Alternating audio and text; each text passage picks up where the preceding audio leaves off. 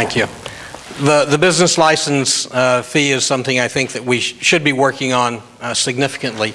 More fundamentally, we need to look at what services do we want as a community. What services do we want to have as community services? And then figure out the way that we are going to fund those. There are a number of ways that we can do it. We don't have great flexibility in Washington State, but we still have the capability of making local decisions on what we want to fund.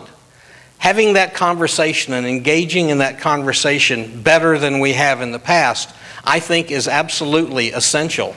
We need to be more transparent from the city's perspective on how we're doing and what we're investing in. Right now you get to look at a line item budget. Your eyes glaze over after about page 1 of a line item budget. So we need to improve how we're doing that so we can have the conversation. Thank you. Mr. Gardner.